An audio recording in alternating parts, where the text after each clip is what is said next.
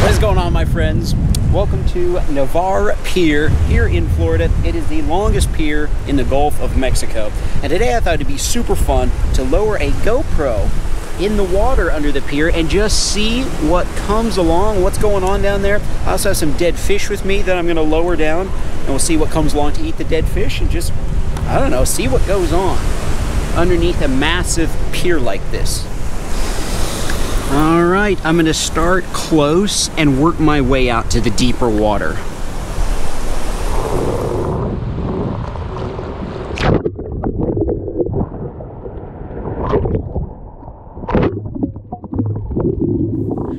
So as you can see, the water was pretty clear, but this is actually not a very clear day by Florida Panhandle standards. Even though most places in the ocean this would be incredible, this is actually a little dirty for the Gulf of Mexico. But you see right away around the stanchions, got some redfish swimming around, and then a giant mullet there. That is a huge mullet. Normally, mullet are just little fingerling bait fish, but that one has avoided predators its whole life and has grown to be huge. But it's interesting how the redfish just keep like circling the stanchion there. They stayed really close to it, and I ended up moving the camera closer because I could see him down there. Look how huge that mullet is. That dude's massive. Check out that redfish that has a scar on its lip. I'm guessing it got hooked before, but either was released or it got away. And you can see a pin, that looks like a pinfish to me, just chilling with him, which is also crazy. Great big pinfish. I guess he's so big he doesn't fear getting eaten. Same thing with the giant mullet there. He doesn't fear getting eaten either. And there's a snapper, a couple of snappers hanging out. So you got a nice variety of fish there shallow.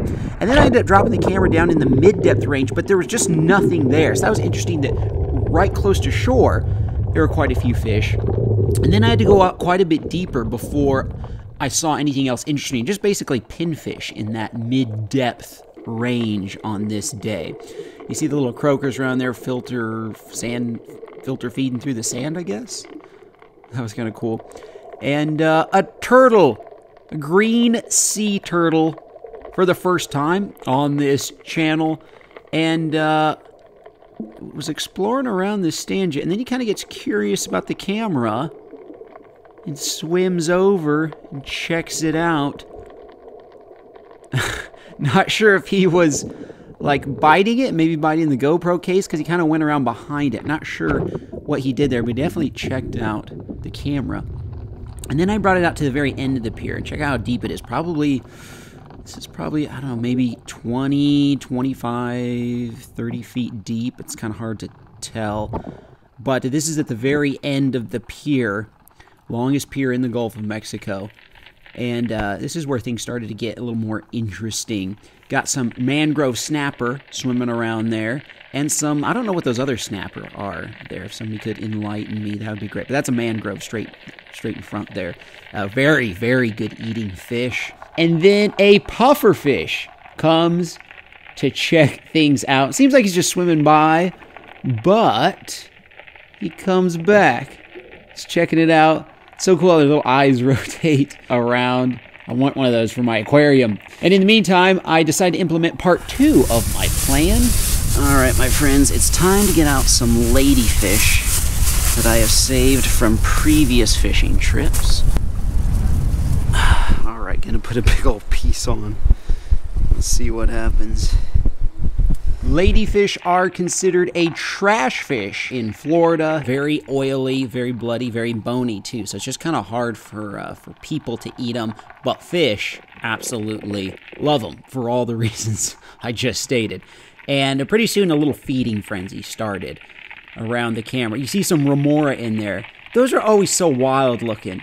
If you don't know what a remora is, that is the fish that sticks to sharks and stingrays and stuff.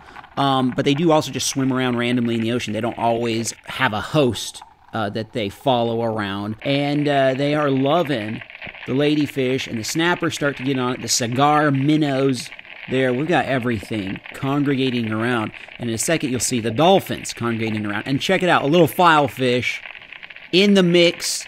He's getting his little pound of flesh from it with that tiny, tiny little mouth. I actually caught a profile fish by sheer chance one time when I was younger, but they're incredibly hard to catch. You need a little micro hook for them because they don't have a mouth. And you can see him trying to get in there. Just, if I remember correctly, they have tiny little chomper teeth, just tiny little teeth. He can take off little chunks of the fish there. But the feeding frenzy started to heat up and attract the attention of some dolphins here.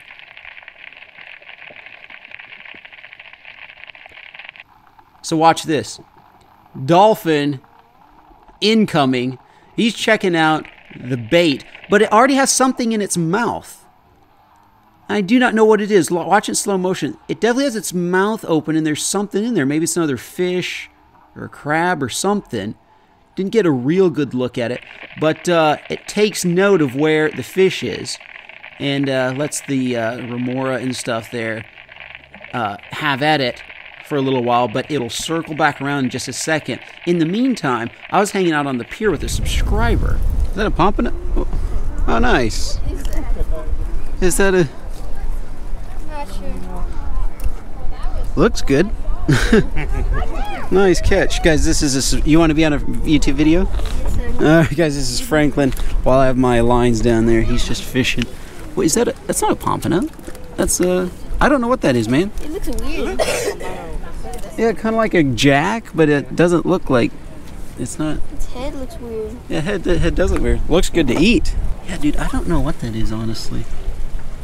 Huh. That's cool, though. First fish of the day. First fish of the day, nice. Sweet. Cool, this is fun. I like hanging out here with all the fishermen, and I've got my lines down there, and I just wonder what's going on. So the feeding was intensifying. More remora were gathering around. They're more savage than they look. To me, they look like kind of a cool aquarium fish, kind of strange looking. But man, when they want a piece of cut bait, they are absolutely getting after it. I don't think they have teeth or anything either. They're going at that with like a little. They have a little ridge in their mouth, but that's it. And then the dolphin comes over to break up the party and grabs the bait. And they're all having a good time with it. And the dolphin's like, excuse me, I'll take that. And swims off. And this is what it looked like from the pier. What the?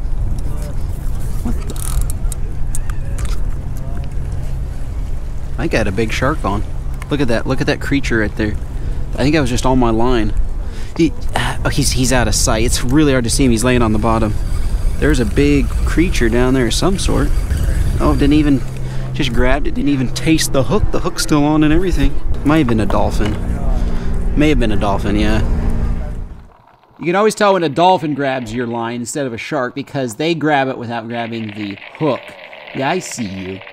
A shark just eats the whole thing and then cuts your line with its teeth, but a dolphin tears the bait away.